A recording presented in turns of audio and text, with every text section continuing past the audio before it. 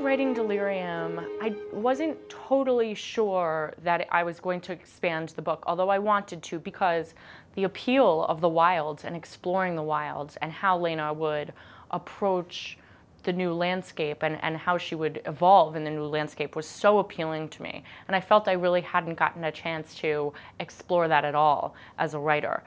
So in some ways I think that I did have a sense of the wilds kind of tugging on both Lena and me as an author through Lena. And I kind of wanted to go into that wilderness with her. When we last saw Lena at the end of Delirium, she had just managed to broach the wall or the fence that encircled Portland, and she had made it into the wilds. She had also had the very grievous experience of having lost Alex, the boy with whom she was supposed to escape.